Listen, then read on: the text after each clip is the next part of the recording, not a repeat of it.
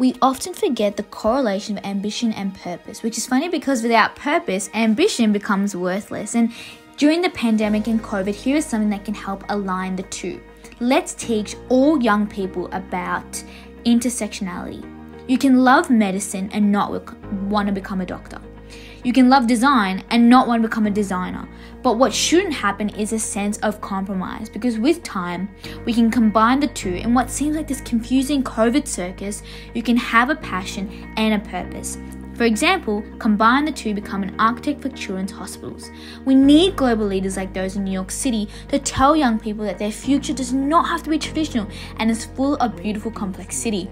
You don't need to compromise, and you can chase after the things you love. Educate them with opportunities that aren't just a classic 9 to 5. Offer jobs where a cross-section of passions can thrive.